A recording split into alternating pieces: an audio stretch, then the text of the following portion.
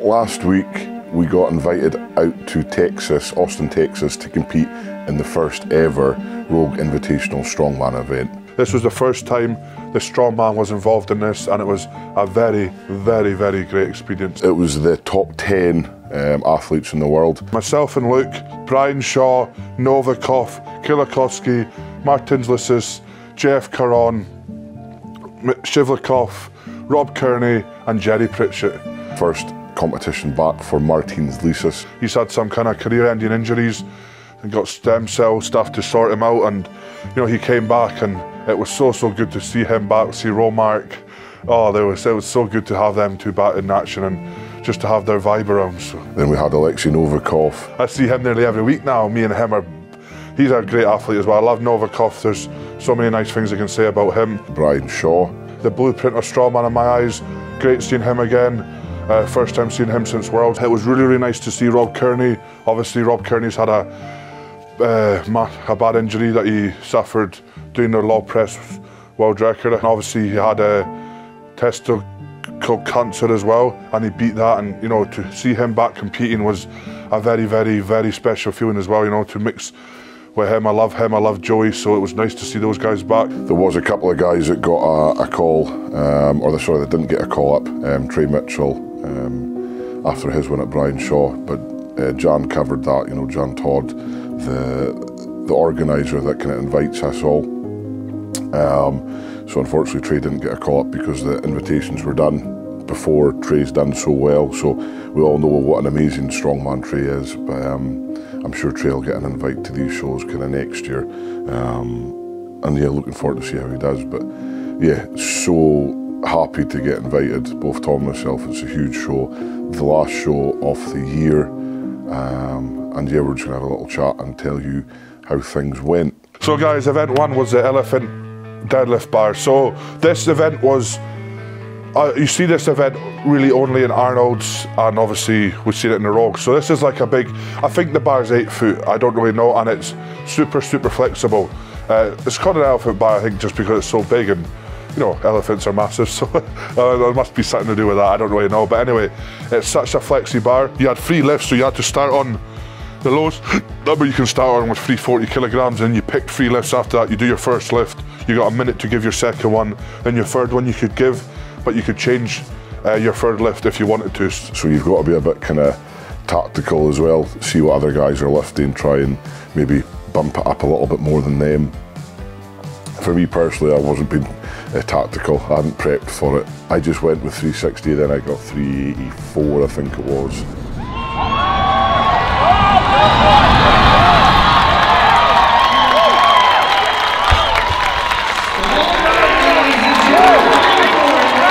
And then I went 404, and I missed the 404 deadlift.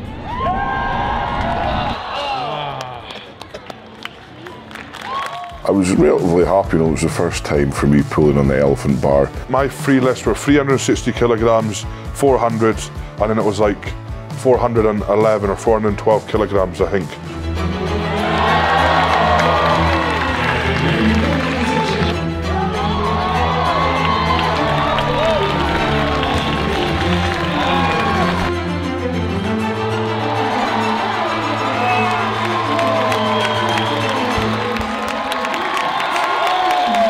I pulled 360 just to kind of get a wee opener, just to see how it felt, and when I pulled that I was like, holy crap, this is going to be a very good event. I didn't feel any weight in the bar until I got past my knees, just because of the flex of it. I think, to be honest, I think the axle training that we've been doing for the Giants live shows has really helped, because like I said, the weight didn't feel anything to me, and then I went straight to 400 after. I wanted to do a bigger second jump because a lot of people were like doing 380, 390 and failing, so I was like, if I get 400, it's a decent point for me. I pulled 400 like it was, again, fast, and then I was like, right, let's just do it.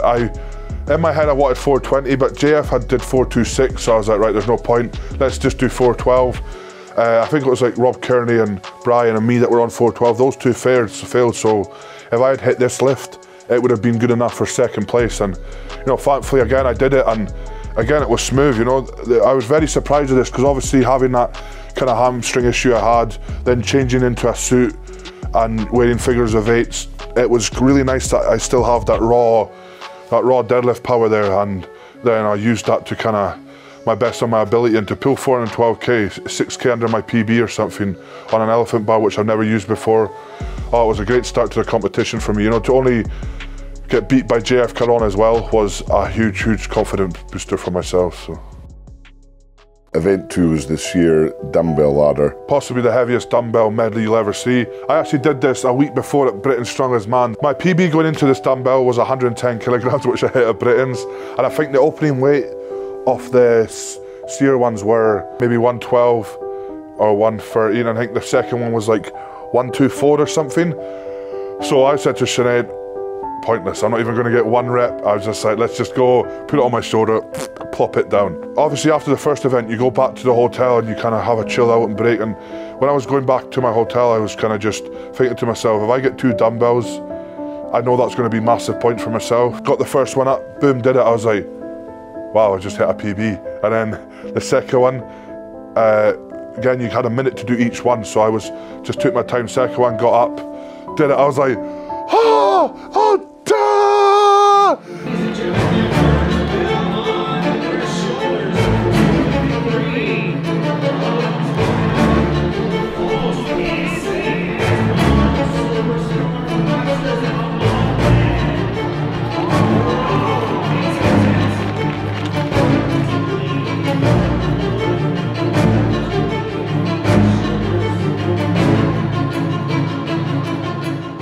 From going from 110 to 124k, basically hitting a PB of 16 kilograms on a dumbbell. And I've never ever placed higher than 10th place on a dumbbell in my whole strongman career.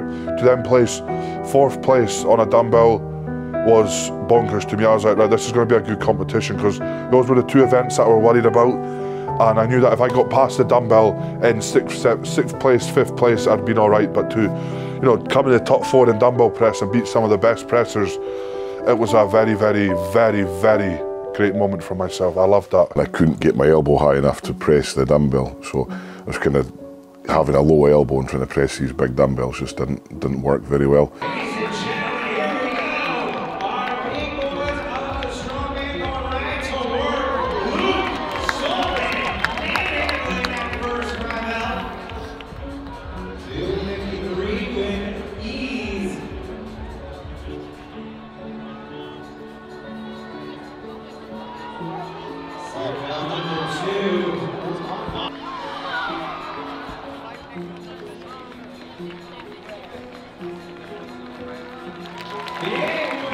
Yeah, I thought I could have had a good attempt at kind of 2 or 3 of them, but I got the first one, which was fine. Second one just wasn't there.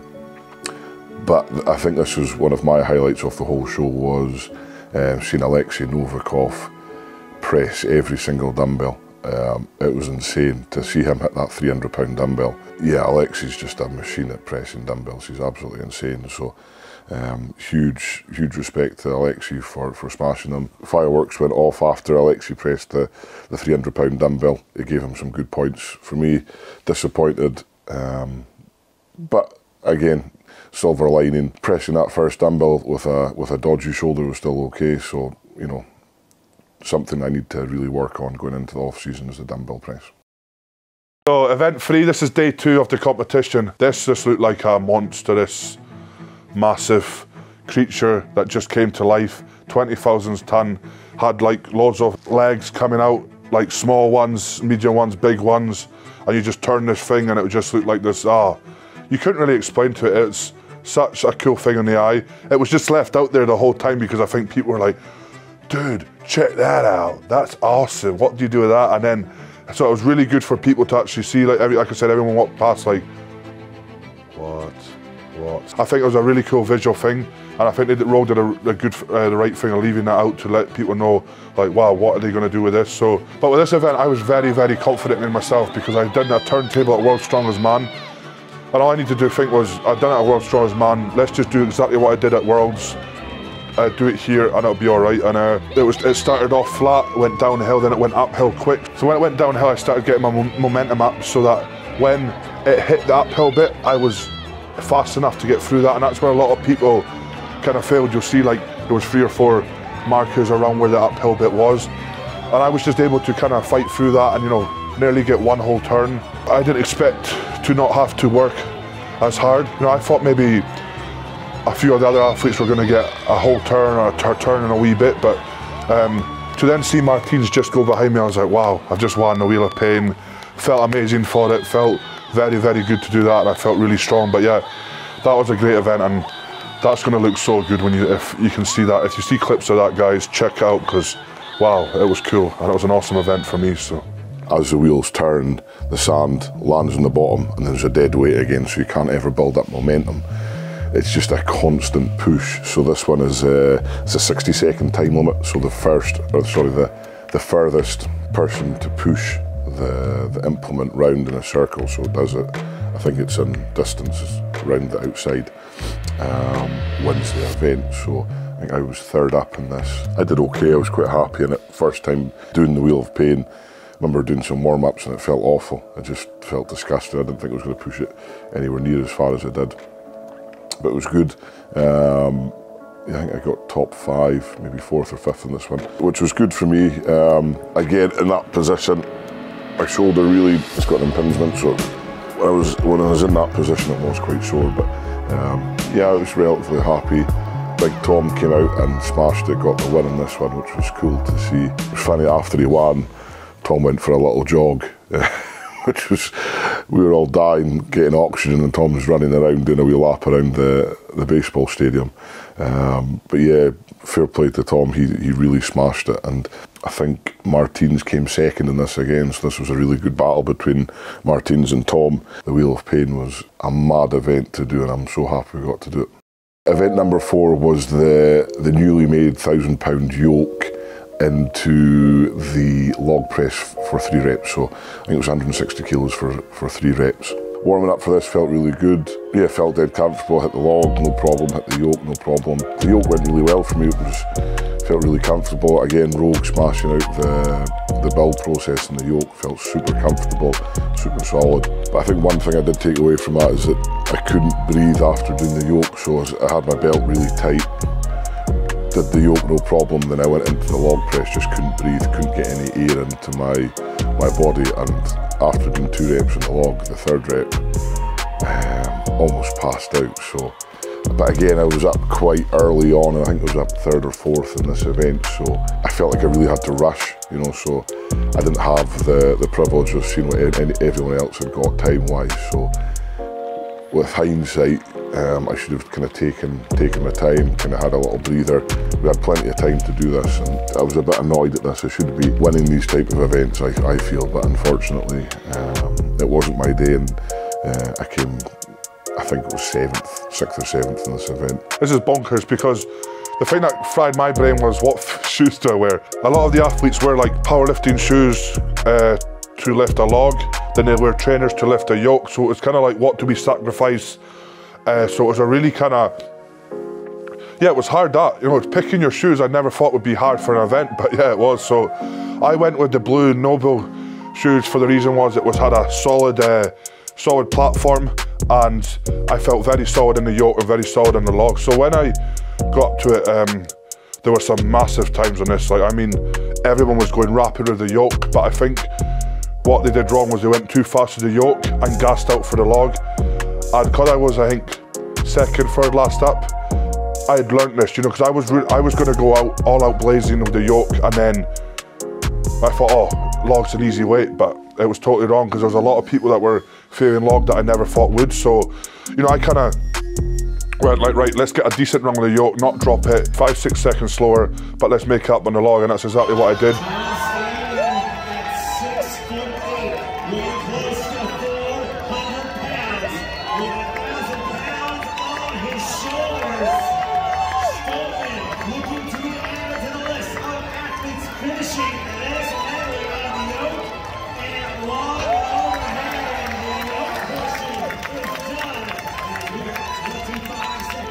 Stoltman lifting 360. He's got it on his shoulders.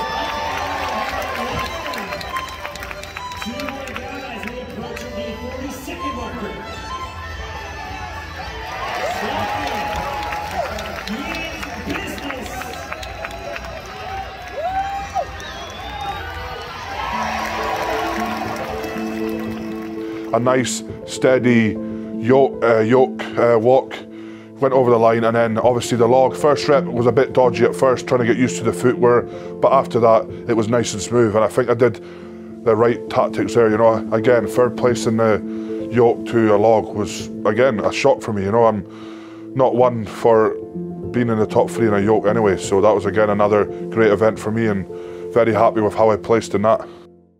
So the last event, Invitationals over pitching post. The Invitationals are kind of more oblong, more of a natural looking stone rather than a kind of perfect sphere like the Atlas stones are. So they've got more of a texture to them, more of it's like a sandpaper-ish kind of feel. I think the last stone's 190, let's just say the first stone's 120, I don't know, something like that anyway. You get something called tacky towels or you get chalk. So tacky towel is basically like a sticky tacky, but you can only dab it onto your skin so it doesn't stick as much as tacky would. Or you can use chalk, so that's the 2 options you have. You're only allowed to have 2 tacky towels. However you want to use it is up to you. So yeah, so this again was a very, very interesting event for me, because 1, I've never lifted these kind of stones before. 2, I never used a tacky towel. So I was just like, right, do I use tacky towel, do I use chalk, what do I do? So I did the 3 stones, again I was kind of third out.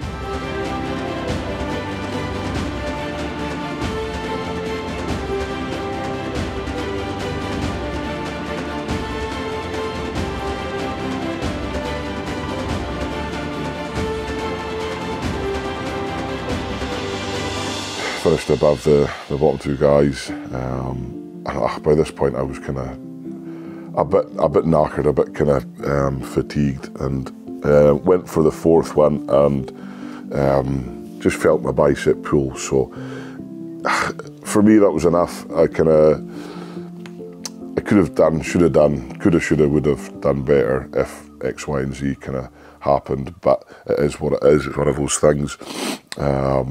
I think the guys that did well in these, it was Martins won it, Tom came 2nd in the stones, and then I think JF came 3rd. So great performance from them, they smashed it. So yeah, it's something I need to work on, like kind of maybe more natural like stones, they're not like the Atlas stones. Yeah, really good event. I think it was a good event to kind of finish off with the Rogue Invitational, the Invitationals, and the crowd certainly loved it. You know, big cheers from the crowd, and you know, having 7,000 people in the baseball stadium watching it was pretty cool. So no, this was an event that kind of was going to decide myself and Martin's title, but then at the end of the day, when I seen Kilikowski just touch the stone, Brian touched the stone, Novikov didn't really put all of effort into it, so I was like, well, before I even went up to it, I knew Martins had won the title, because there was only another 1 person to go, and I needed 2 people in front of me or something. So anyway, what I did was I just wanted to do a nice smooth run, you know, get sub 30, and I would have been happy. And that's what I did. You know, I went under 30 seconds.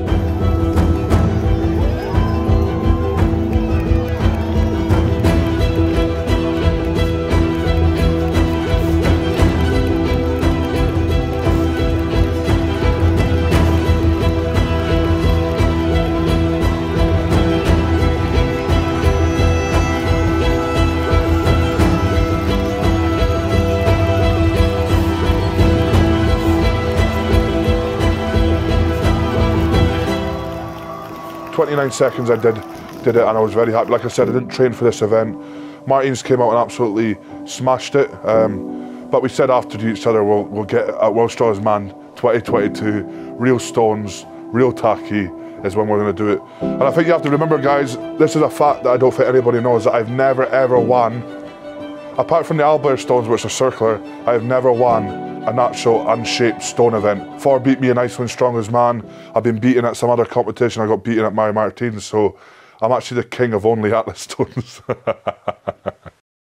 Yeah, so again, you know, 2nd place to end the year. Well, to win Britain's Strongest Man and then top the year off with 2nd place at a Rogue Invitational was, for me, I couldn't wish for it any better, you know. And I just want to say a big massive congratulations to Martins. You know, I love that man. He deserves everything after being out for 2 years, and you know, seeing him kind of struggle, seeing him if his future's not going to be bright or whatever happened, you know. But it was nice to get that stem cell treatment, and it was nice to see the recovery, and you know, he trained so hard for this competition, and you know, he won. He was the best person on the day. But I know that we're going to have great battles together now. You know, it's nice to see Martin's back at like 90%, myself there at 90%. But when World's Strongest Man comes, I think myself and Martins are the two guys to watch, because we put in a hell of a battle there. And yeah, big respect to Martins, love Romark, all of Martins' family, his mum, everyone. I just want to wish you a great end of 21, and yeah, we'll see you in 2022. Huge congratulations to all those guys, especially to Martins. I think Martins had quite a lot of pressure on him.